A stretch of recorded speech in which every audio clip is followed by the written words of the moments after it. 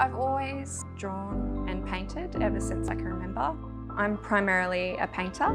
The landscape, the ocean, travelling to different places. I'm always looking through the lens, thinking about what I want to put out there to the world as an artist. So it really encompasses everything that I do in my life, everywhere that I go, every decision that I make. Newcastle's got such an interesting history, so I love that I'll often get people saying that a painting that I've done of Newcastle has sparked a memory for them, being a child swimming in the paddle pool or in the baths. Nothing compares to Newcastle beaches. We have so much at our fingertips, replicating what I see in the ocean around Newcastle into my paintings. I think it's really special.